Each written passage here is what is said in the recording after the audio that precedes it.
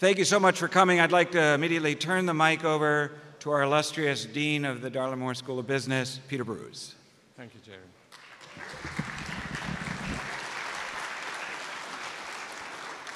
Thank you so much, Jerry, for that introduction. It's not too loud at the back right. Are we bouncing around a bit?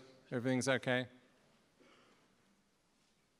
If you had all been alive in 1945, at the end of the Second World War, American output was approximately 50% of world output, and 95% of what was consumed in America was made in America. And after the Second World War, the Americans were very, very generous. From that period all the way through until now, to some degree, to be the consumer of last resort to the global economy as other nations began to pick themselves up after the crises of the Second World War. Two former adversaries, Japan and Germany, got themselves back on the economic track by either getting help from the United States in the way of loans and/or by being an export market for things produced in their countries and consumed in America. By the end of the century, though, we had the entrance of a new power called China. And China, of course, followed exactly the same model with a few differences that Japan did. And China's early modernization from the late 70s and early 80s all the way up until today was done on the basis of an export-led model. And again, exporting mostly to the United States.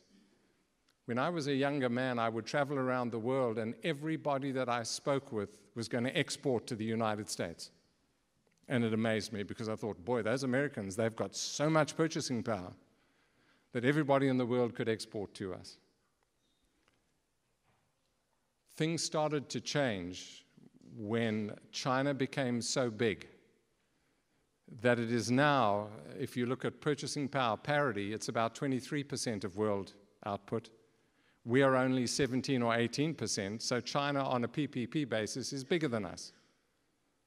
If you have a look on a nominal basis, we are about 17% and China is 12%.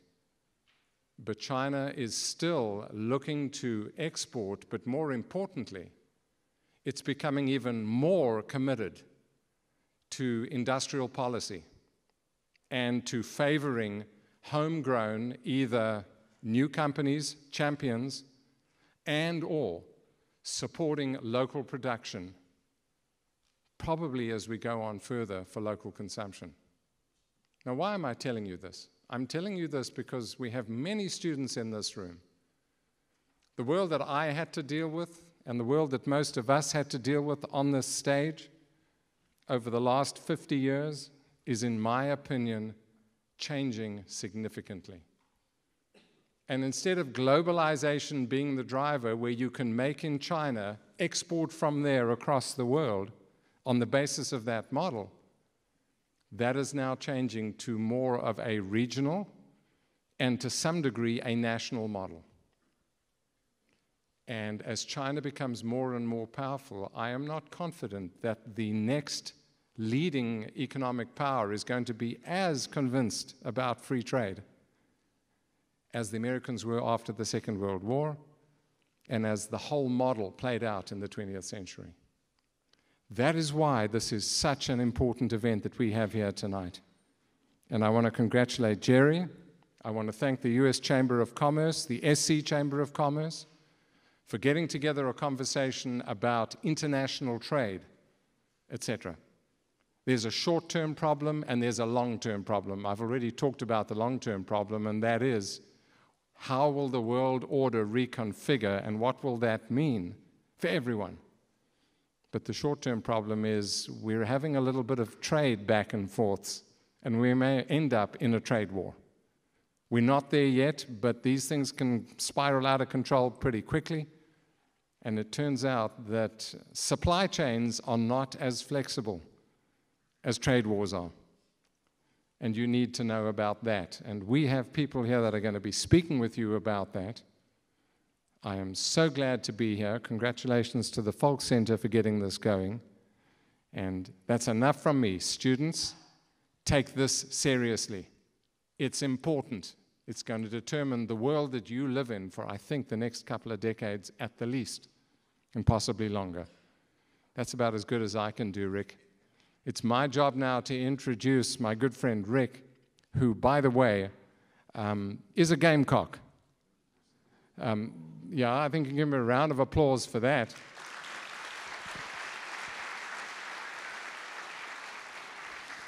But what I must say is that his degree is in biology. So we had to give him a visa and we dropped down the tariffs. So you could be with us tonight to welcome our guests. Thank you for joining us. Thank you so much. Thank you. You know, one thing that's fascinating about trade is change. And when I flew in yesterday, and I don't get a chance to come back to Columbia as much as I'd like, but I walked around the university and I saw change. When I was a student here in the early 80s, the only thing here was the Carolina Coliseum, so I had to kind of figure my way around. But it is about change. And in my role as Vice President of the United States Chamber of Commerce, where we represent the interests of some 3 million companies through our various federations and state chambers and local chambers, we give voice to business. And we represent the interest in business not just in the United States, but around the globe. And I'm honored that my colleague, John Murphy, who you will hear from just in a few minutes, who is an expert in international trade, has joined us.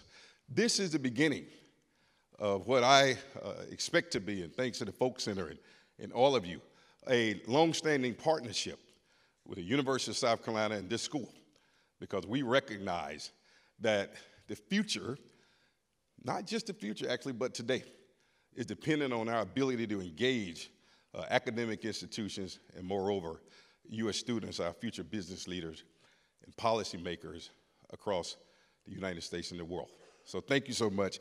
It's good to be here. We're happy.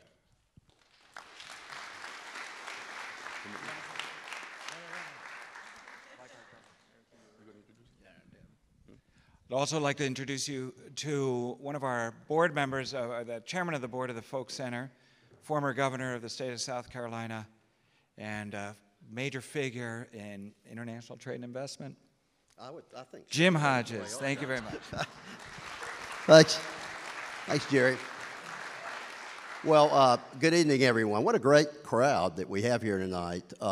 So why am I up here? One, I'm chairman of the Folks Board and really have enjoyed my service. I'm a UofSC Business School grad, 1979. Law school, 1982. You're not going to like that a whole lot here at UofSC as well. But really have enjoyed my association over the years with the business school and with the business leaders in the state and around the country. I lead a consulting firm of about 150 people, and I'm in a law firm of about 1,000 lawyers that has offices all across the globe. So trade is near and dear to our heart. Many of our clients are engaged in international trade. Many of our clients have issues that arise out of trade disputes. But my wife and I funded a gift to UofSC, we fund every year a gift to UofSC that involves trying to marry together public policy issues and business issues, because we feel very strongly that business students need to know more about public policy and that we need to bring more people to the business school to talk about serious issues that affect our state or our country. I can think of none that's more important right now than the whole issue of trade. And we do have a terrific panel today to talk about that. There are many reasons why we want to talk about it. One is that South Carolina happens to have one of the best ports in the country in Charleston. And what happens there, we import and we export. When there are issues that involve limitations on that port, then it hurts us, not only the businesses here, but it hurts our port and it hurts growth and development in and around Charleston. Likewise, if my memory is right, we have one of the highest percentages of workforce in the country that work for foreign companies, foreign-owned companies. So as a percentage, more South Carolinians work for people like Continental Tire here, George, than any other state in the country. For that reason, we need to be very sensitive to any disputes or issues that arise over trade and over how it might impact companies that employ people in South Carolina. So there are myriad reasons why I'm interested in this and why you should be interested, but let's hear from the experts who have a lot more to say about this. I'm really looking forward to the program tonight, and Rachel and I are happy to be a part of funding this at my alma mater.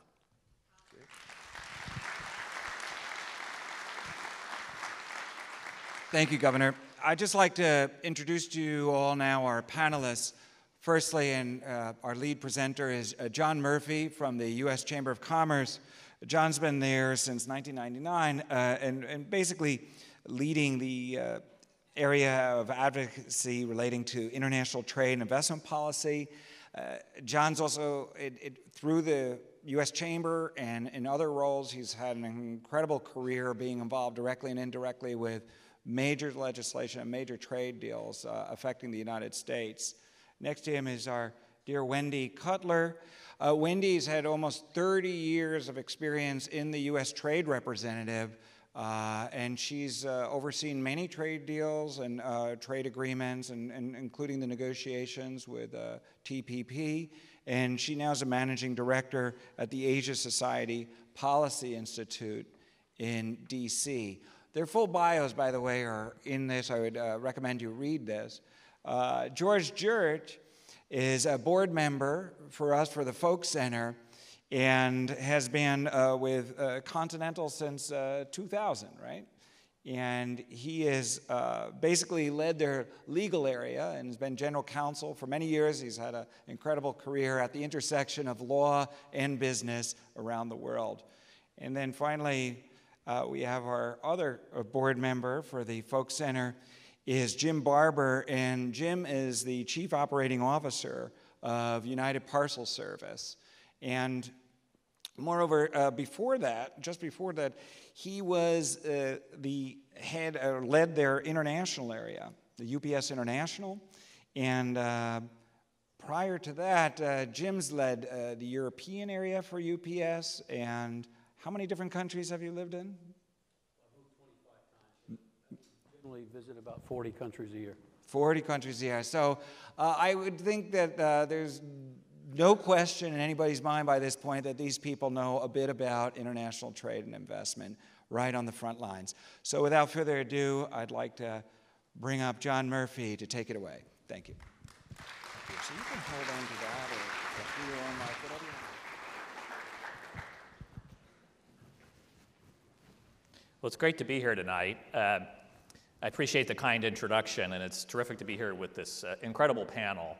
As Rick Wade was saying, I work at the U.S. Chamber of Commerce. We represent a huge swath of the American business community, small businesses, big businesses, manufacturers, services, agribusiness. And when we talk to them nowadays, what we hear is that business is good. Unemployment is near historic lows. Even though we're in one of the longest economic expansions in history, what we're seeing is that growth is really remarkably strong. And then usually I enter the conversation to talk about trade, and everybody says, oh, it's an age of uncertainty. There's a lot going on trade, and some of it's good, but some of it is indeed disruptive. And what I'd like to do here in the next little bit is dig into some of that. First, talk a little bit about the real world, in business, what's going on in trade trends, then turn to what's going on in Washington, where policymakers and the administration and Congress are trying to shape American trade policy, and then look a little bit at the rest of the world, and then we'll have this great group discussion. So where's trade headed? Trade has been growing and growing and growing. The share of the world economy that is taken up by imports and exports today has never been higher. And in the post-war era, basically over the past 75 years, what we've seen is that the share of the world economy that's taken up by trade has risen. This is from 1990 to roughly today. It's gone from about 20% to 40%. More and more stuff is being traded. Trade impacts a larger and larger share of our economy. One of the reasons for that is that we have lived through a period of remarkable trade liberalization. Beginning with the General Agreement on Tariffs and Trade in 1947 to today, we've been through a series of about a dozen multilateral trade negotiating rounds that have cut tariffs pretty much worldwide. Tariffs, as you can see here, have gone down dramatically. As of a couple of years ago for the US, the applied average tariff was about 1.5%. It's the same for Europe. It's even lower for Japan, and so on. So that is one of the reasons why trade has been growing so much. Another is the box, the container, one of the most influential inventions in recent history. In 1956, there was an American trucking magnate named Malcolm McLean, and he had this idea: I'm going to create a standard size metal box, and when I ship stuff overseas, I'm going to put everything into these boxes, and it's going to make everything a whole lot simpler and easier. And sure enough, he quickly found that containerization cut the cost of moving goods on and off of ships by more than 90%. Studies show that this has had as big an effect as tariff cuts in terms of driving international trade, and it continues to this day. And one other element that I think is really worth mentioning is the digital realm. This is Tim Berners-Lee. He's credited as the inventor of the World Wide Web back in 1989. And what that did is it took the internet, which had, of course, been invented not by Al Gore, but by DARPA, a Pentagon program, I think in the late 60s. But the internet was not something that, not geeky people like me could use. The web, though, used the internet and made it user-friendly so that you could use a mouse and click on things. And that has brought in not just e-commerce, where you can buy things online and have them shipped to your house by UPS. It also means that you can actually engage in digital trade. Increasingly, the entire transaction of things we do is entirely online. Financial services can be traded online across borders. You can buy insurance online. You buy software. You download the software completely online. Is it a good? Is it a service? I don't know. But increasingly, we're trading not just in goods and in services, but in data. So trade just grows and grows and eats up more of the world economy. But in recent years, what we've seen is maybe we've started to hit a wall. With the Great Recession, there was a sharp drop in trade. Afterwards, we had a recovery. You can see that the trough there bounced back. But we haven't had the same strong growth in trade in the years since then. And one of the reasons for that is we appear to be seeing more protectionist barriers applied around the world. Look at the red line, not the others. The red line is new protectionist measures that governments, including the United States, have put into place in the past few years. It's a pretty remarkable uptick there. That's tariffs, but also many other kinds of non-tariff barriers. That's part of the story of what's going on here in the slowdown in trade growth. Now, come with me now away from the real world to the swamps of Washington. Let's see what's going on in trade policy. And, but first from the perspective of the business community. Trade presents huge opportunities for American business. It's estimated that 41 million American jobs today depend on international trade, and it's in every state in the union. About 12.5 million Americans work in manufacturing. About half of those owe their jobs to exports. And trade isn't just the province of big companies. Small and medium-sized companies, about 300,000 of them are exporters today. 98% of all exporters, numerically speaking, are small and medium-sized businesses. And here in South Carolina, that's true too. I know many of you are not from South Carolina, but it's interesting to look at the state where you're living and studying now. More than 500,000 jobs in this state depend on trade. One of the remarkable things about South Carolina's recent successes is the number of people employed by foreign companies that have come and invested here. I believe this state has, per capita, the most foreign direct investment of any state in the union. It's a remarkable success story. And, so the numbers are impressive. The number of companies exporting, the number of jobs. Trade means opportunity. Now, trade, it's not a cure-all, it's not a panacea. There's all kinds of problems with it too, and we'll get into it. But when you're the president of the United States, you have to look at the good and the bad. And this is a quote from President Trump. And, you know, he's really talking about trade here in much the same way as other presidents have. Presidents tend to look at international trade and trade agreements as an opportunity to shape globalization, to write the rules of trade. Now, he uses a few adjectives that maybe his predecessor, immediate predecessor didn't, but, you know, American carnage and so on. But, you know, it's not that different. But there are differences, and I just want to touch on a couple of them on how this administration thinks about international trade. So first of all, a lot of it is about manufacturing. When the administration talks about trade, they're often talking about manufactured goods, especially cars and steel. And this is a very important graph to understand and think about the Trump administration's view on international trade. See the blue line? Or the red line, rather. The red line represents the output of American manufacturing since World War II. That red line is going up and up and up. And what that is saying is that American manufacturers are making more stuff than ever before. Their production's up, their revenue's up, their sales are up. Now, the blue line shows employment in American manufacturing. And what you see here is that employment in American manufacturing peaked in 1979 and has gone down since then. In fact, you can see there's this particularly steep bit after the year 2000. Now, does that mean that manufacturing is being hollowed out and jobs are being sent overseas? No, that's exactly what it doesn't mean, because the manufacturers are making more stuff, but they're doing it with fewer workers.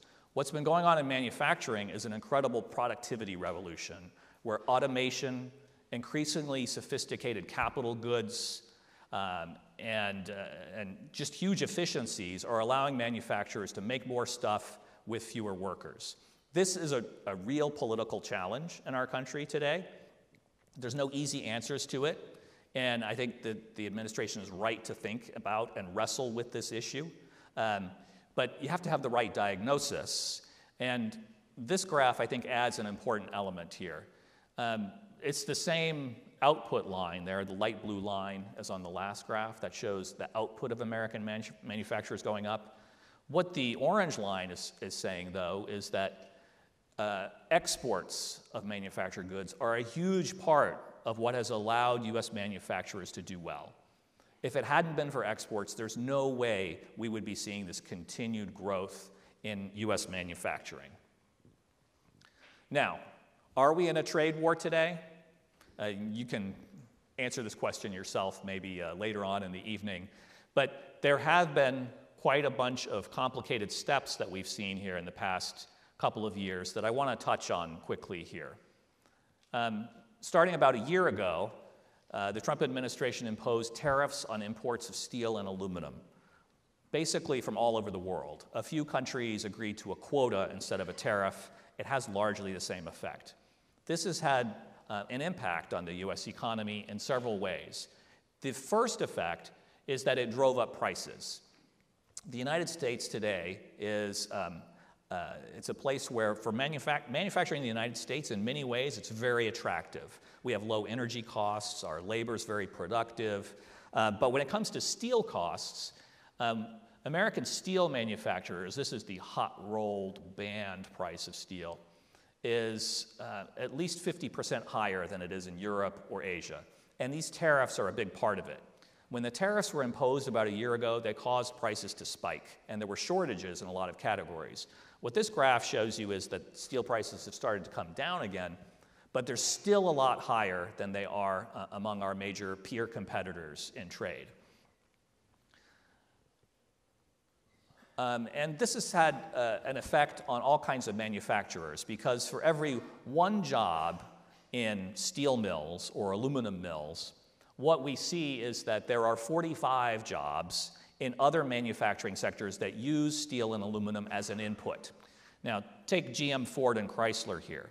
Each of those companies, GM and Ford at least, is paying about $1 billion a year more for steel and aluminum for their production than they were before these tariffs. What this graph tells you is That is a big deal even for gigantic companies like these. The orange bars are showing the benefit they got from the Tax Cut and Jobs Act about, 16 months ago now. That tax cut has been very beneficial to a lot of businesses across the country. But the tax cut that they got has now been overwhelmed by these higher costs for metals that they use in making cars and trucks. Another effect of these steel and aluminum tariffs has been retaliation from around the world. There's been retaliation against about $40 billion worth of U.S. exports from Canada, from Mexico, from Europe, from China. Here's a few products that are made in South Carolina that have been hit with these tariffs. Auto parts, automobiles, Volvos and BMWs made in South Carolina have been shipped to China. That's increasingly less the case now because of these tariffs.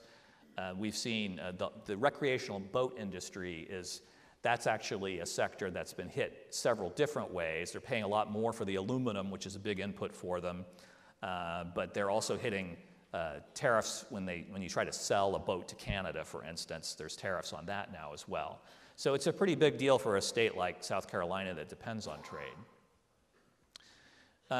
Now, there's another related threat that's on the horizon here as well, which is the possibility of tariffs on autos and auto parts. This has not happened yet, but there's a report at the White House today under which we may see tariffs applied here. And this would be a really big deal, including for South Carolina.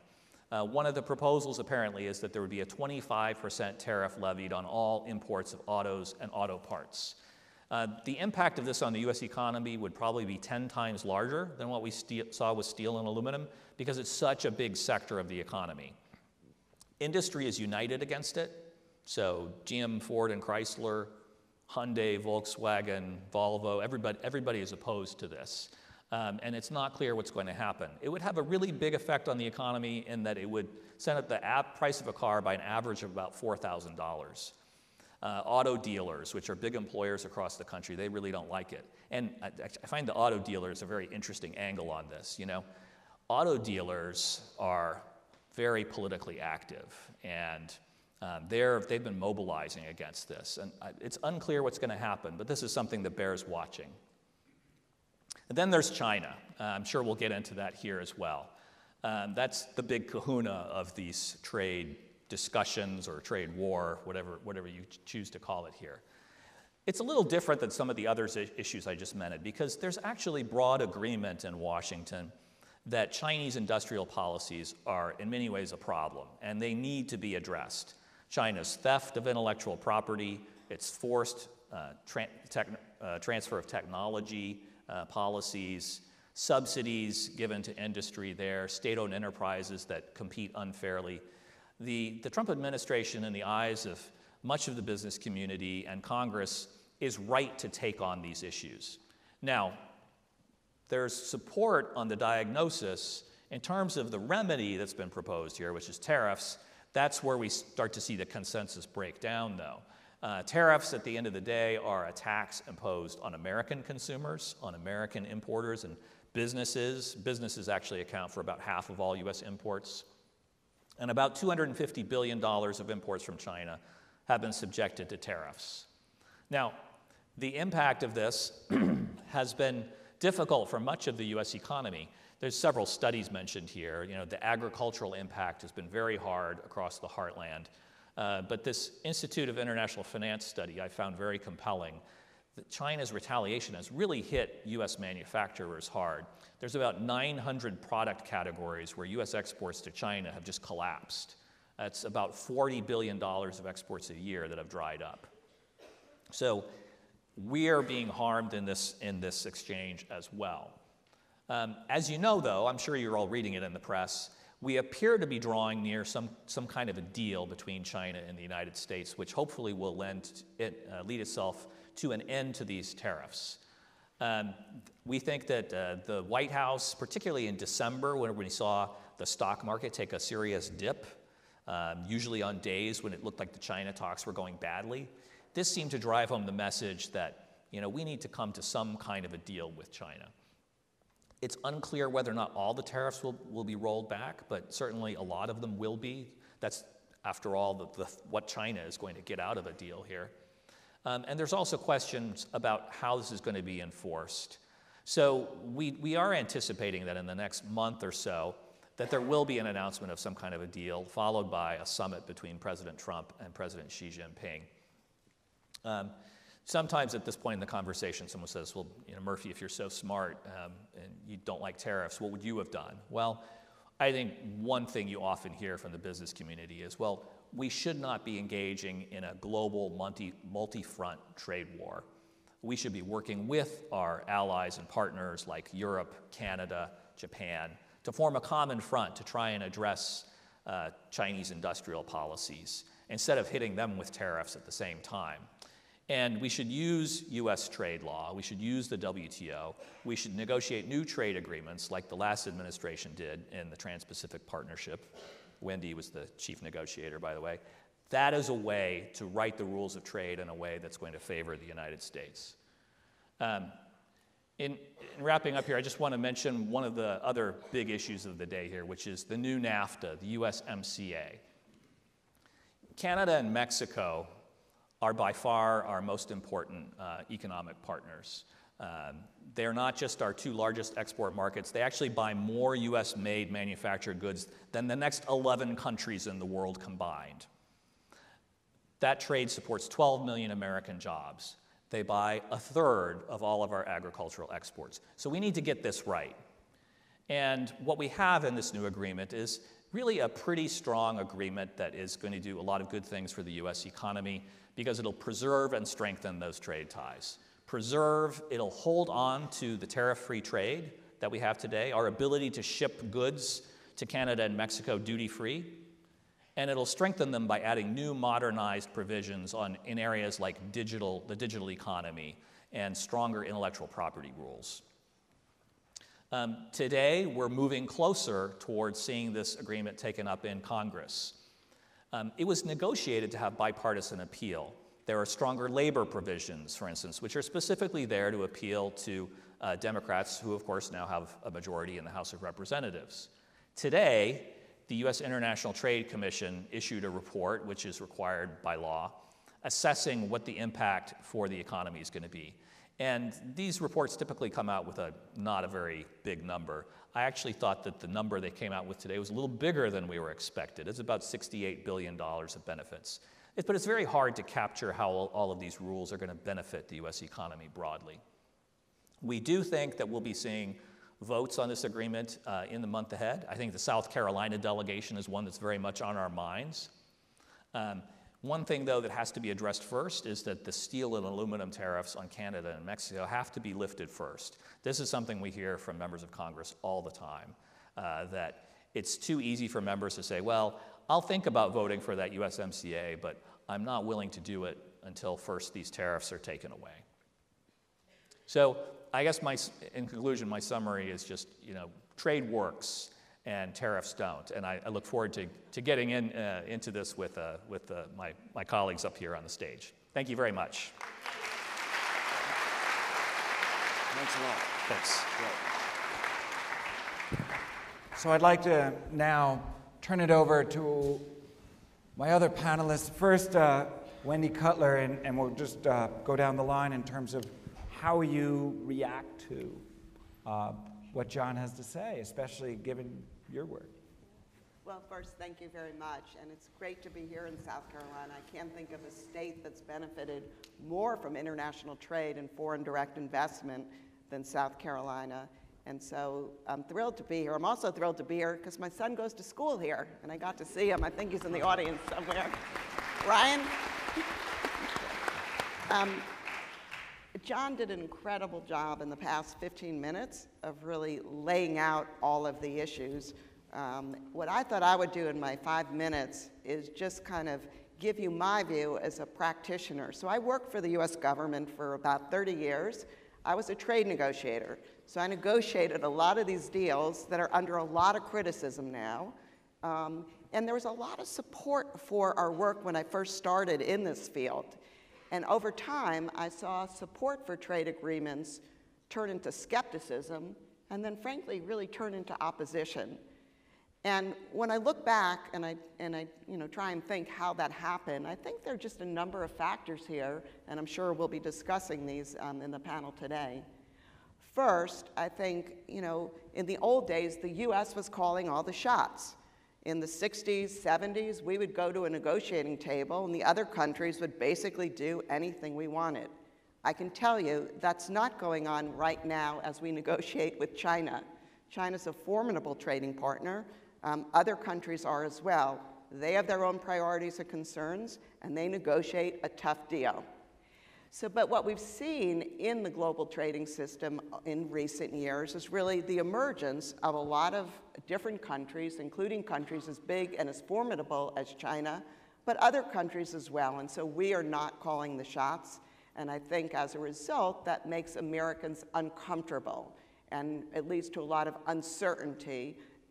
What really is our role and what role should we be playing in the international trading system? I would also say that the trade agenda and issues we negotiate in trade agreements have really expanded over the years, and that's caused, frankly, a lot of controversy. In the old days, as John mentioned in one of his slides, we were basically negotiating the reduction of tariffs, the reduction of really what are import taxes. And now when you look at our trade agenda, we're dealing with issues like food safety, we're dealing with issues like pharmaceutical patents, we're dealing with lots of other regulations. And frankly, that's become kind of controversial, not only in the United States, but in other countries as well. And third, I would say that we haven't done a great job in helping those left behind by trade. John's slides do a great job in showing all the benefits of trade, but we need to be honest. There are costs to trade in terms of lost jobs, companies moving factories overseas, outsourcing jobs to other countries.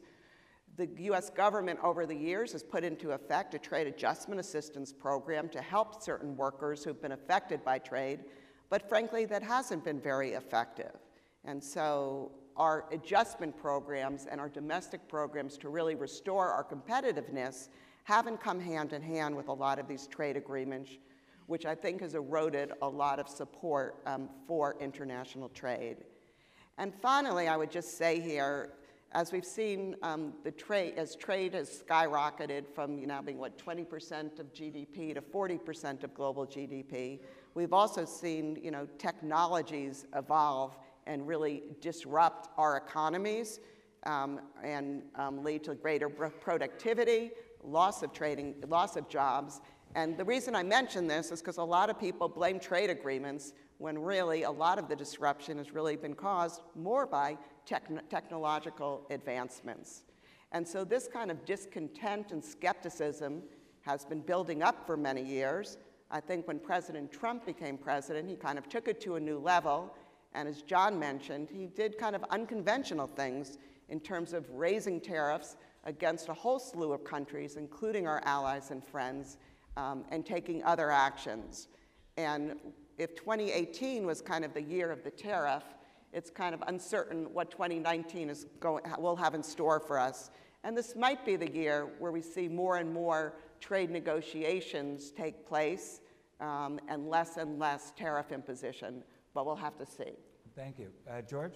Yes, so glad to be here. So I am a triple Gamecock. So I did undergrad, MBA, and law school here. So I'm really happy to be here on the stage here for a very important event. As mentioned, I work for Continental. So some people may know us. We're pretty happy that United bought Continental Airlines. So that name Continental Airlines is out of there. And I don't get asked whether I'm a pilot anymore. So that's always a good start. But we are one of the world's largest auto supply companies. We're roughly, this year, forecast to be about 47 billion euro in sales, about 245,000 employees in 61 countries. So we are a global player. And as you can imagine, with global supply chain and global production, we need a fair and free trade situation. That's kind of our policy at the company. That's what we like to see all across the world. We have a lot of different things that have happened over the last couple of years. You have obviously the China situation with the 301 tariffs. We have the 232 auto tariffs, which I'm sure we'll get into some more detail and questions about, as well as USMCA. These are, for us, big deals and big disruptors, and the uncertainty of what may or may not happen is not good for the industry, not good for our company.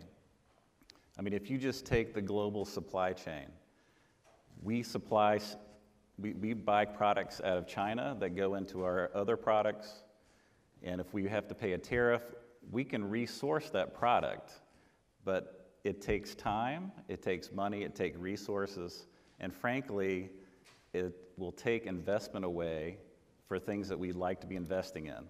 We have invested a lot of money in the United States over the last 10 years.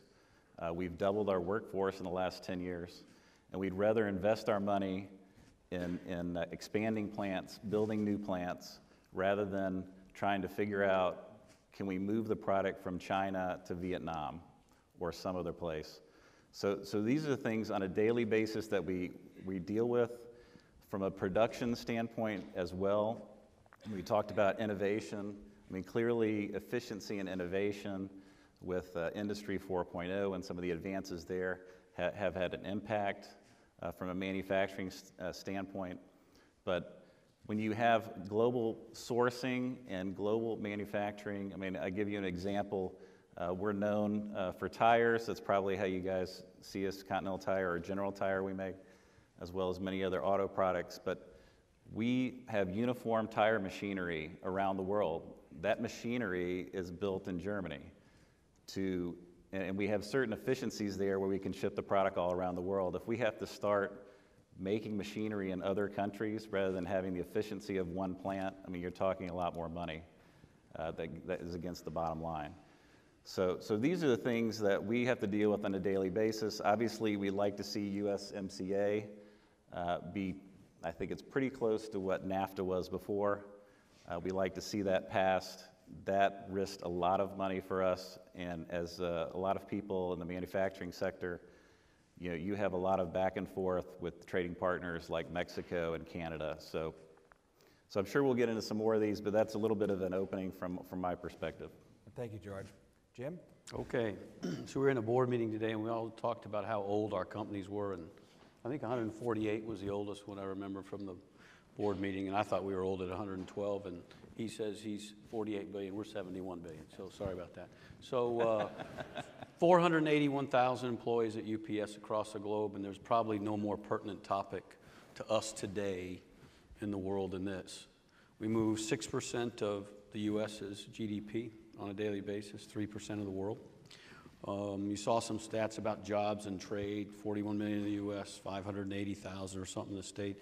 We look at it as well as every time 22 packages crosses a border, we create a job. We're kind of invested into trade. 1976, we decided to go outside the U.S. We went up to Canada for a few months, and then we headed to the real overseas, and we headed to Germany. We got it wrong for about 20 years, but luckily we were private. The reason I bring it up is that as we really think about this and we think about the world, we haven't talked too much about it. We have to remember when we went out in '76, the world wasn't quite the same as it is today. 95% of the consumers in the world are outside this country, and many of them haven't even woken up yet to what's going to happen. There's a rising middle class in China of 350 million consumers, and they want our products. They want these kind of Western products. And so this concept of trade, and George talked about it with uncertainty. Yep, that's true, it is.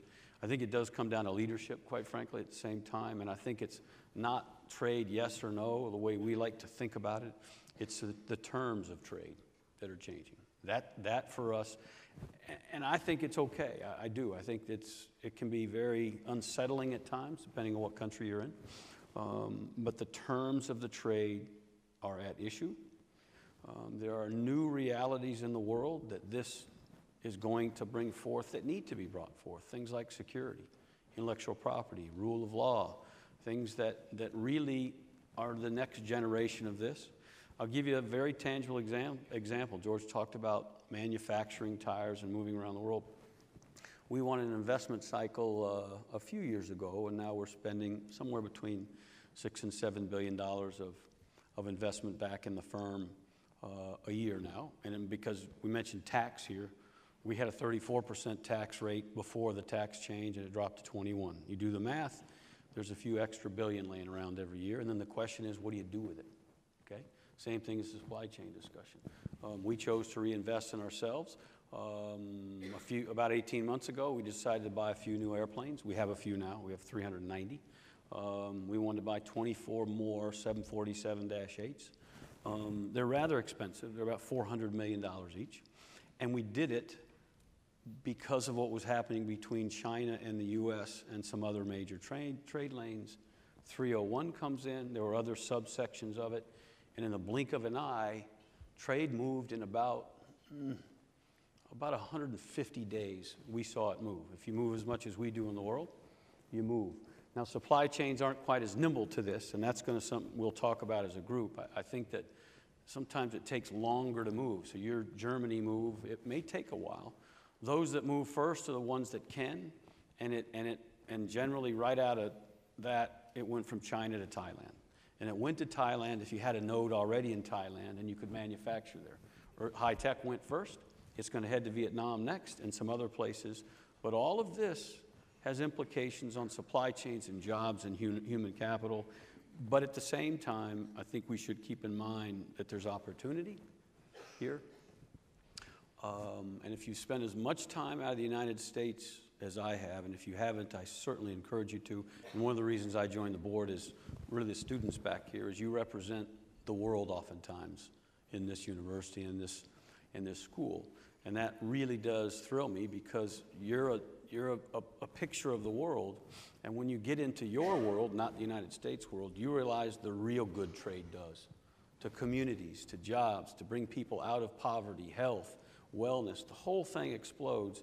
And so, yeah, it's rocky times right now, but we have to stay on the positive. We have to get the right leadership and challenge the things we need to, like security and IP, and I think it will work out well. Thank you. Before we move on to other questions, I want to give you a chance to respond to what you heard. Let's go to the questions. Let's go to the questions. Terrific. All right. Yeah. So I actually got to start this question with the MNC guys over here. So in the background of what we've all been listening to and what we've known over the past, say, several years is this increased uncertainty about international trade and investment, about flows of goods and services and capital. And it really started to get triggered, as you mentioned, with the Great Recession and then rise of nationalism and populism. And so we're really looking also with different powers, then we're also seeing not a unified world at all that some believed in, but maybe much more fragmented or multipolar. So we're dealing with this potential fragmentation and uncertainty. And earlier today in our board meeting, I think Wendy sort of said, well, that's really going to be the norm, uncertainty.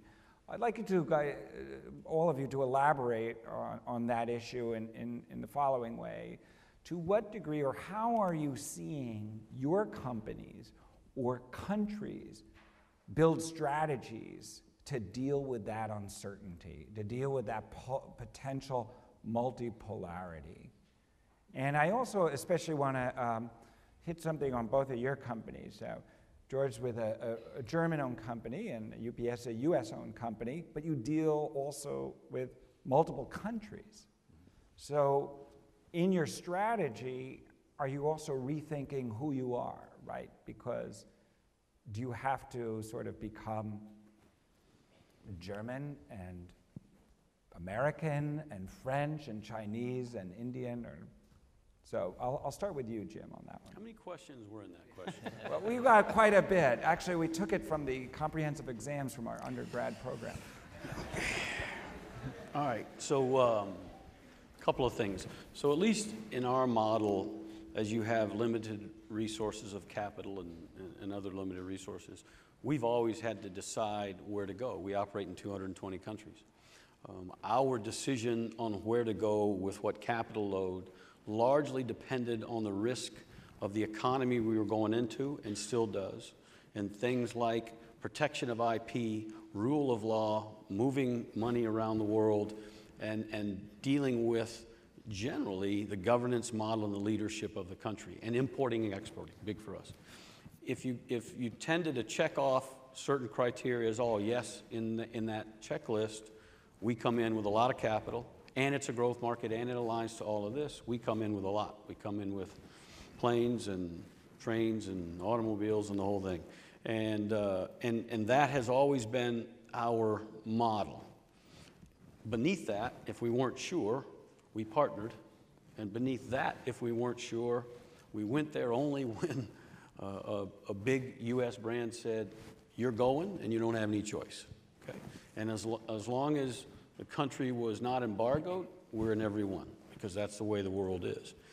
This has really, it's generally the same still for us. It's much different. The countries now align very differently than they did today. I mean, I spent a lot of time in Saudi Arabia, and a fascinating view of the world from inside the country to out and outside to in. But in the blink of an eye, when a few folks went to the Ritz-Carlton into jail, or to, let's just say, have their mind changed about a few things, and relative to the 2030 vision of Saudi Arabia, I changed my mind that night.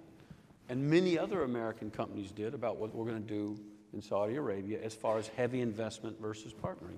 And so you've got to have the ability in your model to decide where your capital goes the right way in this uncertain time. And it's moving pretty quickly, quite frankly. But again, I think it's going to settle down. And make no mistake, if you think there's an opportunity to wait it out, don't be so sure. Because if we go too slow as a U.S. economy, trade deals happen around us, is what happens. Japan just finished one up, and we're going to start one. TPP, not quite, but they're moving, and they will continue to move. And you go into a country like Vietnam, and Prime Minister Phu can see what he thinks about trade in a very different way than the past. It will amaze you. So people will trade. It's a question of how we're going to participate. George? Yeah, I mean, we're pretty similar to what Jim's talking about in terms of investment decisions. We're investing between R&D and CapEx roughly about 6 billion euro a year. So we have a lot of money that we're looking at where to invest around the world. And obviously, decisions, as Jim said, from a rule of law standpoint, from a stability of the government standpoint, from what's going on and what we think we can predict or we can't predict, I mean, the uncertainty is really a difficult thing to look at. So, we would like to see a little more certainty, obviously, from an investment standpoint. When we invest in a tire facility, as an example, that's a 50-year investment for us. It's a huge facility, and so this is not something that we're going to take lightly from an investment standpoint. One of the things I also wanted to mention that I think that Jim brought up, and that is from a supply chain, since many of us have a global supply chain network, Jim mentioned something about the flexibility piece. And that's very true. And if you look at our industry, the reality is I can't get computer chips in the United States. I mean, they're all from Asia. I can't get circuit boards that are at automotive grade level. And by the way, automotive grade level for computer chips is at a higher level. We're about 10% of the computer chip business from an automotive perspective. I think the chip makers would love to probably just cut us out and continue to sell it to Apple or whoever, but obviously we have to have the higher grade. I mean, your chip cannot fail in your vehicle, or you could be in a bad situation. If your chip fails in your iPhone, okay, you get a new iPhone, but you don't want to be stuck. But I think from a flexibility standpoint, this is not a switch, you turn the switch off one place and immediately pour water and grow a plant somewhere else. I mean, the flexibility is just not there. And the appetite, I don't think, is there from a profitability standpoint. So, I mean, it's that flexibility of supply chain doesn't always work. Storage works the same way right now. In 5G world, 6G world, the clamoring for storage of data and where to make it is really constricting right now. And it's moving, but it can't keep up because the supply chains, most of them are not that nimble. And that's why, in my opinion, you haven't seen a U.S. move just yet. We will see what happens in the future. But supply chains aren't as nimble in some of this manufacturing as people think, and therefore the cycle of tariffs and movement it could be as much as 20 years off, because the physical asset infrastructure, George said 50, our bets are 30 years long. Now, we can move airplanes, but it's hard to fly a 747 from Atlanta to Birmingham, Alabama efficiently versus Shenzhen to Anchorage. So you have to balance all of this at the same time. Let me turn to a more macro view for you two. Wendy, how do you see countries reacting? Yeah, it's interesting. My job now with the Asia Society, I travel mainly around Asia, but I'm also in contact with a lot of other trading partners and colleagues from a lot of different countries around the world. And they're really trying to cope with this age of uncertainty in the international trade arena, particularly kind of the exit of the United States playing the leadership role on trade. And they've developed a number of strategies, and I'll just touch upon them quickly. One I would call filling the void, and that is if the US is not going to play the leadership role, we're seeing countries try and step up and take the leadership role. And probably the best evidence of this was the TPP, the Trans-Pacific Partnership negotiation. The United States basically worked with 11 other countries in the Asia-Pacific, concluded an agreement, the United States clearly playing the leadership role in trying to bring all these other countries up to our standards. President Trump, on day 3 of his first term, he decides to just pull out of this deal. The other countries are shaking their heads. They don't get it, okay? They understand that, that there's a lot of skepticism about trade in the United States, but they look at this deal as one that offered enormous benefits to the United States, and frankly, they were scratching their heads. Then they try to figure out, well, what do we do? Do we try and bring this deal into effect without the United States? And I think the initial reaction was, no, it really won't be meaningful without the United States in the deal. But that changed over time, and particularly due to the leadership role that Japan played. Now, what's so ironic about Japan playing the role, for someone like me who negotiated with Japan for over 20 years during my career, one of the most protectionist countries in the world, the notion that they would not only join the TPP and negotiate in the TPP, but then once we left, lead the other 10 countries to successful completion. They changed the name, added 2 letters in the beginning, to the CPTPP.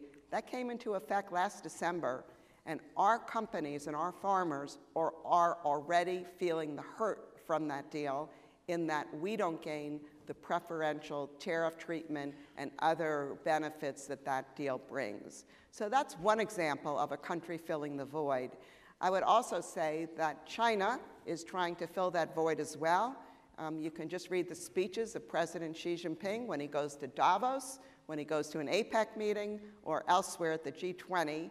He's talking all about China having the right model, willing to, fight against protectionism, lead towards inclusive trade agreements, et cetera. China is not playing that leadership role, it's trying to, and we're seeing that more and more. So that's kind of filling the void. Second, I would just say that we're seeing a proliferation of negotiations among countries all around the world, but particularly in the Asia-Pacific region. And that is because a lot of these countries are very dependent on both the United States and China for trade. And frankly, they have been caught in the crossfires of this trade war, and they're looking to reduce their dependence not only on the United States, but also on China to a certain degree, and conclude agreements among themselves. And we're seeing that, whether it be Indonesia and Australia just signing a free trade agreement. We're seeing countries negotiating with India, and the list goes on and on. So those are kind of 2 of the strategies: filling the void and diversifying one's trading partners, reducing their dependence on the 2 largest economies in the world to the extent that they can. John, what strategies do you see? So just as a sidebar, this must be the strangest thing in the world for Wendy, who was the chief negotiator for the Trans-Pacific Partnership, this 12-country trade negotiation. And you look at the agreement itself, and its DNA is American. Like 90% of the ink came out of Wendy's pen. It looks like other U.S. trade agreements, but better, because it's newer. And here it's come into force without us. But I think whether you're talking about countries or companies, what you see people trying to do is to spread their risk. You want to be able to respond in this changing world. And I think one example of a country doing that is Canada. As Canada was reacting to the United States, which is by far its most important trading partner, and threats of withdrawal from NAFTA and pressure to negotiate this new trade agreement, Canada has doubled down on negotiating new trade agreements with other partners. They have a new trade agreement with the European Union. They're in the TPP. And their trade minister, they renamed the portfolio. It's the Minister of Trade Diversification, just to make really clear what they're trying to do. So countries are doing that, but companies are as well. So take the auto sector, for instance. There's 3 major auto manufacturing zones in the world: North America, Europe, and the Asia Pacific. And if you're going to be a global player, you need to have a presence in each of them. And there's all kinds of good reasons for that. It could be hedging against currency shifts over time, but also manufacturers, they want to be manufacturing close to the markets where they're selling. Because if you're not doing that, you're not really going to have your finger on the pulse. You hear this from manufacturers all the time. So that's one way that they hedge their risks. Another example of that, though, might be the ICT manufacturing sector. Manufacturers of information and communication technologies, telecommunications gear. Now, it has so transpired in the evolution of the world economy that most of that stuff has been made in the Asia Pacific and especially in China. But if you look today, there's so much concern of a national security kind about firms such as Huawei and ZTE. And if you're going to use equipment from them to build out the 5G network here in the United States, are we really secure? Is there a risk that Chinese intelligence would be listening in on communications that you want to be secure? There's all kinds of concerns about this in the Congress in both parties. And I think we're going to see more and more measures, as we saw in some legislation last year, that are going to push companies to spread their risk again, going back to that phrase, that increasingly there's going to be pressure in this sector for firms to have some of their manufacturing that is sort of China-free. So you're going to see some of that manufacturing pulled out of that part of the world, and that spells opportunity to some degree for the U.S., but I think other winners are countries like Thailand and Mexico. So that spreading of risk is something we see in many different spheres. Well, let me pick up on this last point and on these issues of manufacturing or services and competing, and thinking about this issue about, let's talk about the U.S. How do we compete going forward? How do you compete? So let's assume that there's been, and you see it in the trade press all the time, it's about skills and R&D, skills and technology, right? Processes, products. But in what way do you see companies, industries figuring out how to compete? In what way should we be investing in skills and R&D? And think of this not only at the company level, but also at the society and public policy level. Industrial policies matters. Maybe that's one of the things that we're learning. How should we combine industrial policy or really a new approach to skills while trying to stay relevant in world markets? George, I'll start with you. Maybe I'll take this. So from an investment standpoint, one of the things that we look at Continental is we want to be in the market for the market. So we try to be close, if we can, to the customer. Tires is a good example because tires are pretty heavy to manufacture, and they cost a lot. Even though we may put it on UPS here to ship it, it may cost a lot to ship around the world. It's value. That's right. But I think one of the keys, obviously, from a competition standpoint, is workforce, and certainly here in South Carolina is a good example. Workforce development is totally key. We have to have the right skill set for the worker, and we're frankly, we're struggling. I mean, I know there are a lot of programs out there in terms of starting in the high school, even middle school, high school, through the community colleges, but you need to have the right skill set and workforce available for certainly from a manufacturing standpoint. I mean, manufacturing, you talk about innovation, manufacturing is getting more complicated. The machinery, I mean, you need to be pretty proficient with a computer to run a lot of the machinery in these facilities. We have, robotics, we have what we call cobots, where we have robots working alongside workers. So this is kind of, what's coming with the Industry 4.0 and all of that. That can lead, obviously, from an efficiency standpoint, and can lead us to better competition. But workforce development is key. Jim, what do you see? I guess two things. You make me think of two things. One is that let's stick here close to home in the U.S. is I think we should remember how we got to grow to the greatness we are today with IP, with innovation, with all of that, and our capital model. And I don't think we're going to abandon that, but it needs to be refreshed around here. Education plays a big piece of that. The IP protection that we're negotiating right now, which is one of the big deals, and it's way above tariffs at the end of the day, in my opinion.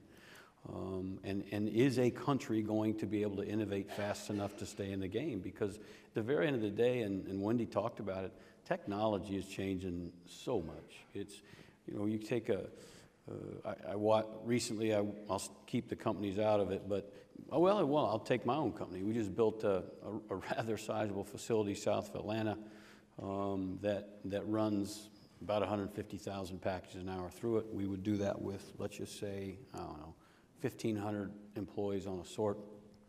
Automation has taken the heartbeat out of it, and now we do it with half the employees. Now, by the way, we could say, I don't want to play that game. I want to stick with my 1,500 employees, and what do you think is going to happen to us? So, and we talk about that a lot. Human beings have to transform themselves. We have to transform ourselves, and this is a big piece of it behind us. So IP, rule of law, innovation, and education, you find that, companies should go there, and countries will win going forward, in my opinion. What do you guys see? Just a quick comment. It's interesting in the U.S.-China negotiations, which are underway now, and my view is really headed towards a successful conclusion. There's so much we can blame China for. I mean, we can work with China in the trade agreements to address their industrial policies, to address their trade distorting practices, to make sure they're not doing unfair things, stealing our technology to advance their technology. Yep. But at the same time, we really need to be building our competitiveness here. Yep. I mean, if you look at the R&D funds that China is putting into these advanced technologies versus the United States, I think we should all be concerned. And so I would just emphasize there's so much we can get out of trade agreements. They need to be accompanied by a strategy at home to really play in our strengths, and that's innovation, that's our workforce, everything that made us a great country. We need to be investing in our country. John, you've looked at the data. How are we going to compete?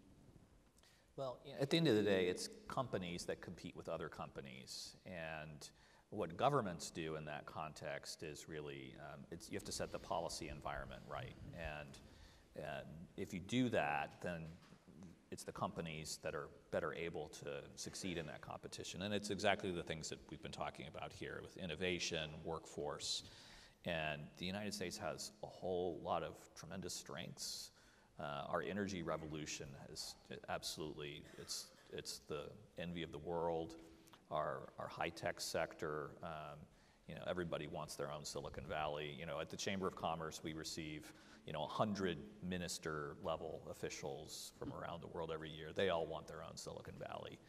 So we shouldn't be down on the things that we have right, but absolutely our education system, workforce training, are areas that need a lot of attention. Tax reform was really important. We forget, we had the highest corporate tax rate in the world. That was a huge albatross around corporate America's neck. It meant that this was a much less attractive place to invest. So, in some ways we're making real progress here, but we've identified a few areas where we need to do a lot more. I want to go to audience questions in 1 second, but let me pick up on what Wendy was saying and flip the question around. I'll start with you guys first. Who keeps you up at night? Or where do you see, be it companies, but not from the US, or regions of the world, or countries that you think are being leaders in technology or in logistics or in workforce development, and that's who you see are the leaders, are going to be really the top competitors in 10 years? That's, I mean, filling the void was an excellent discussion, because that's exactly what's going to happen. And yes, China, concerned about China in terms of the investment that's going into their R&D and technologies. And there will be other countries. Southeast Asia is growing like crazy. So you're going to have places that will step up to the plate and innovate and take the investment dollars that would have necessarily gone into the U.S. maybe to another location. And once again, it kind of goes back to that uncertainty. When you have to sit down and make a decision on where you want to invest, you got to look at the whole package. I mean, as Jim said, there's a lot of factors that you look at where you want to invest, and if we're not making the right decisions here in the U.S., then that really impacts the dollars. Jim, what do you see? Again, I think, remember, gosh, years ago, right, Walmart was going to kill us all. Remember that? Right? And you go back in history and you can see certain times of things like that. And of course, now it's the platforms that are going to eat us all. And most Americans don't even know many of the platforms outside this country. Do I think that, does it keep me up at night? Less so than us. It's just like we're talking about the U.S. is we should only get nervous if we're not moving fast enough. Because everybody's moving now, you see. And if you don't move, they will out-move you. That's what's going to happen. And so that play to your core competencies, stick to that, be a lot quicker than we used to be. And all of the things that John's talking about and Wendy's talking about, these are all movements. This tax reform we did was massive. It was a massive move, and the right one we needed. Right after it, what happened? Almost every European country changed their tax rates that fast, within 12 months. Why? Because now they're leveling them up again. Because we were trying to put our nexus down in 5 countries, 3 in Eastern Europe, going to London or not, for tax cuts, and all of a sudden we had to change it in the blink of an eye. So everything's moving. The whole structure's moving. So I think the winners are the quickest, the innovators, the educators, and the ones that believe IP matters. John, Wendy, beyond China, who do you see as leading competitors in the world, especially in terms of R&D and workforce development? So, you can't sleep on Europe. Europe is by far the world's largest exporter of digitally enabled services. They act like they aren't. They've got a major phobia about our tech sector. But Europe is the other great modern advanced economy, and they do great in a lot of those sectors. And they've got great education system and a lot of assets in their corner. India is worth watching as well, but it seems like India just gets in its own way too often.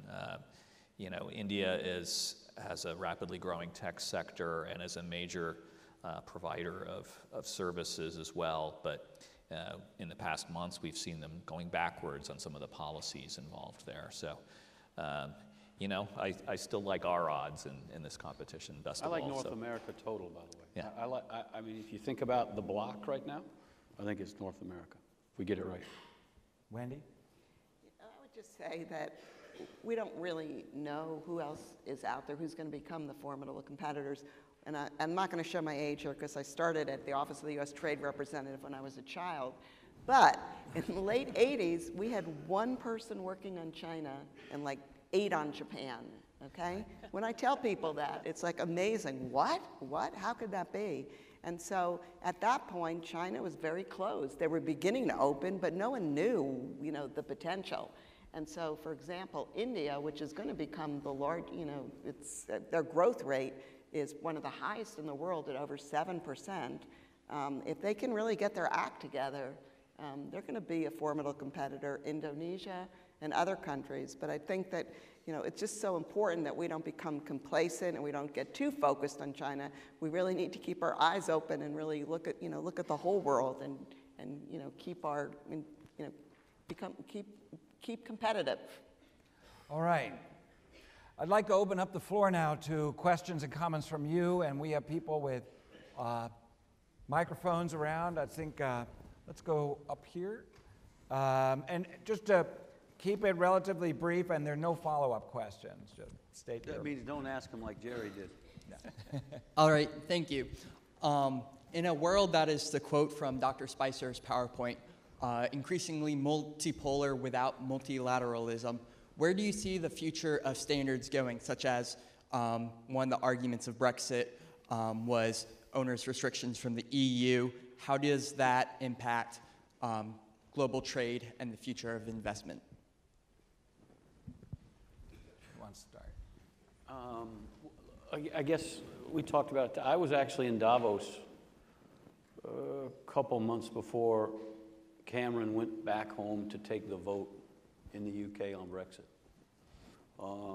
And I think that, I think I said it today in the board meeting, I think he made a tactical error. He didn't, and it had to do with this topic behind us, which is trade, is that, yes, the populist voice was, we want to go, we want to go, we want to go, and Scotland says it all the time and all that fun stuff too, right? So, but then what he didn't, in my opinion, really, or I think he underestimated is, they didn't really understand when they do leave, the implications of that, you see. And it's coming to light now, and it's not good, in my opinion, and they shouldn't have left. That's just my humble opinion, because I think they were better together than apart. And we talk about that in the board meeting, is a real understanding of what the good is behind us versus this populist pull going the other way. And we have an obligation as companies and governments to make sure everybody understands the greatness of trade, clean the terms up a little bit, let's keep trading and keep this world growing. I would agree with Jim 100%. I think they probably want a redo over there. Yeah, well, I know. Because they did not understand really what they were getting into. And obviously from a company perspective, it's just another complexity. You know, when everybody's together in the EU, to now have somebody break apart, it's just another complexity for us. You have thoughts? Let me just ask you a quick thing then. I mean, you know, what are your people telling you about Brexit and the UK? I mean, are you going to sort of pull out? Are you going to reduce your investments there? Or do you think they're going to be a mess? I think the odds of a hard Brexit have gone down considerably. We don't know what exactly is going to happen. You know, the date for Britain's withdrawal from the EU has been pushed back to Halloween. I don't know why they picked Halloween. But the discussion has shifted towards Britain staying in a somewhat closer relationship with the EU, maybe in a customs union with the EU where they have a common external tariff, but free trade and goods within.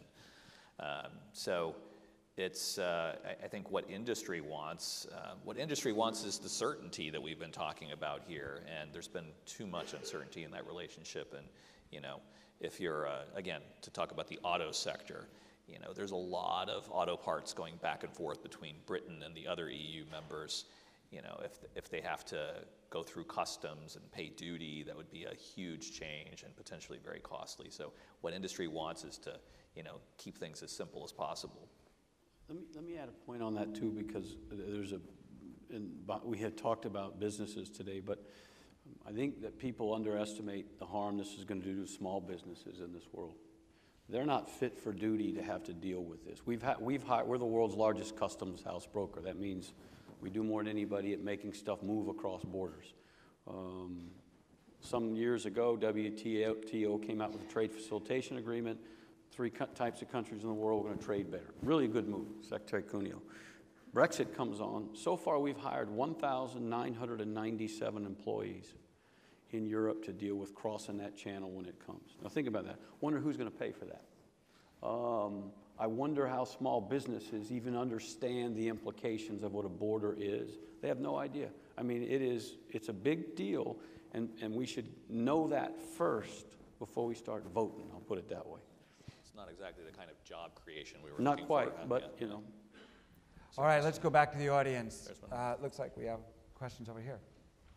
Hi, I was wondering, how do you see Chinese and Russian investment in Africa or other emerging markets affecting United States interests in those regions long-term, both economically and from a national security perspective? Filling the void question.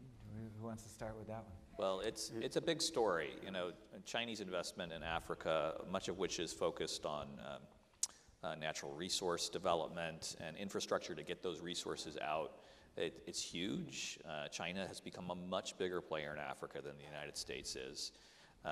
And I think there are increasing questions among Africans about how much they benefit from it because, you know, it's too frequent that the Chinese will actually bring in Chinese workers to do the work. So what's the balance of benefits in that kind of a relationship? But, you know, the U.S. could be more engaged and we're not. But I would say that it's European engagement in Africa that really has eclipsed the United States as well. I mean, European industry is all over the place. Europe has negotiated all kinds of a whole puzzle of trade agreements to have preferential access to the market, and the U.S. is playing catch-up. I'd add one belt, one road to that, which is an immense issue now. And I think they're up to $400 billion of investment. And I was in Karachi, Pakistan, I don't know, about a year ago, and watched what it was doing there. And how this trade thing works out is going to say a lot about that initiative. But it's kind of quietly built itself to this point where it's going to be, I think we all have to make a statement on that going forward. It was, when we were trading one way, it was one thing. Now, we'll have to see how that goes. And that investment is a little bit even outside of what you talked about. All right, another question or comment? I saw a hand over there.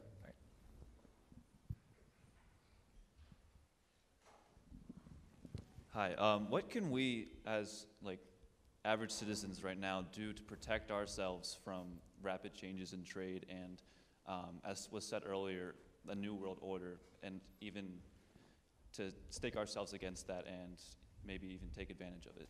Can you tell us what you mean by protection? Seriously, I'm trying to figure out as a student, what do you mean by that? To make sure that we're not the ones receiving the short end of the stick. I would say, as a student, part of what you're going to learn here, obviously, is the basics, but you need to come out with good critical thinking, good problem solving, and by the way, disruption is going to be part of your world in the business sense. So change, yeah, you will have change in a lot of places. Embrace the change, solve the problems, be agile. That's going to be part of your business world. It's part of our business world now, and I think it will be, and it has been for a while, and I think it will continue. So be prepared. I would say that I think every one of you students in the audience already took the first step to deal with that because you're in this university and you're in this school. Because you're here for a reason. You're here because you believe in yourselves and you believe in learning and you believe in international business and you believe in trade and you're here tonight. And so you recognize from a self-awareness perspective that this is here. But just like we talk about countries and companies, think of yourself the same way. Think of yourself the exact same way. Are you keeping up? Are you nimble enough? Are you smart enough? Are you fast enough? Are you adaptable enough? Do you only want to live in South Carolina? You get my drift is that then all of a sudden you start to shape yourself.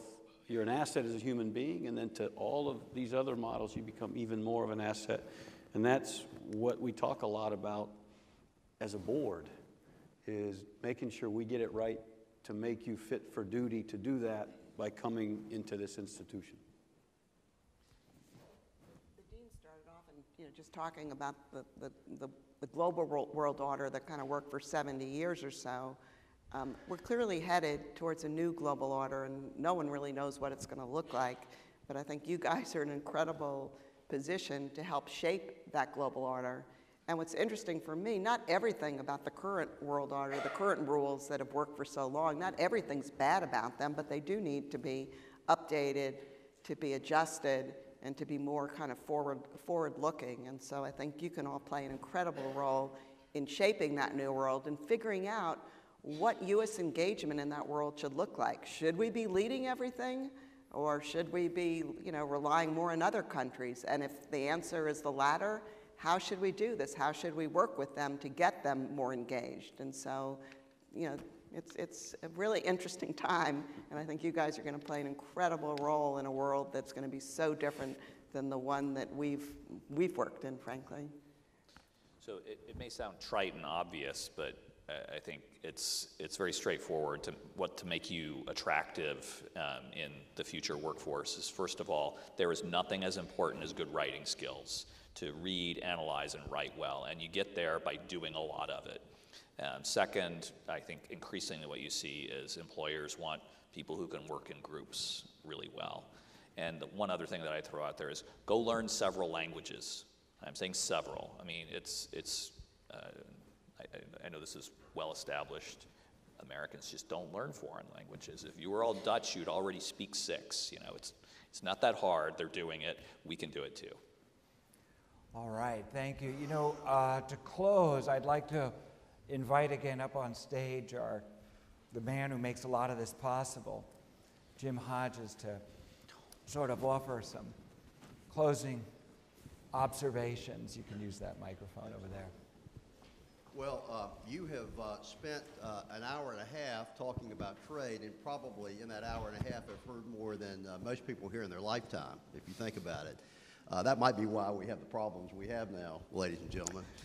This was really fascinating. I think you got not only an in-depth discussion of trade and policy issues, but hopefully you learned a little bit about the challenges where business intersects with public policy, where things that seemingly are rational sometimes intersect with things that don't seem so rational, but that have broad political implications.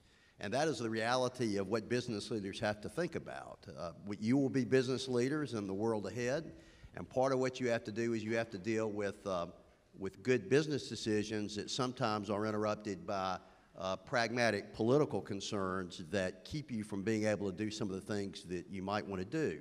And understanding that and understanding how people react to changes in trade policy, not only from a business perspective, but how people who vote react to those things. Understanding those things, I think, is critically important.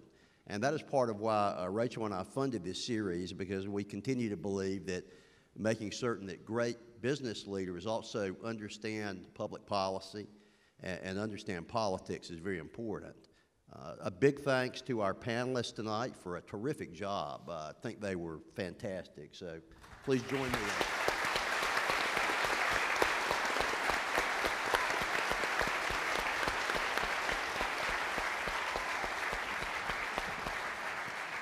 And Jerry, I'll turn the program back over to you, and thanks for the terrific job as a moderator as well. All right, thank you. So just to wrap up, thanks a lot. I'd like to, again, on behalf of all my colleagues and the Folks Board and the Folks Center, to thank also our co-sponsors, the U.S. Chamber of Commerce, the South Carolina Chamber of Commerce. I'd like to thank especially some of our wonderful friends and stakeholders in our programs, representatives from congressional offices, representatives from the state government, and other trade associations. I know you're very busy people, and you're taking some time out to join us. It's wonderful. And I'd also, of course, like to thank all of you from the general public as well as our student body. We are going to be continuing these types of discussions every semester, several times, and we hope that you will join us again on these and other related topics.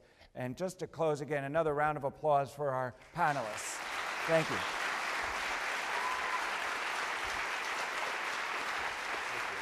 All right, thank you a lot.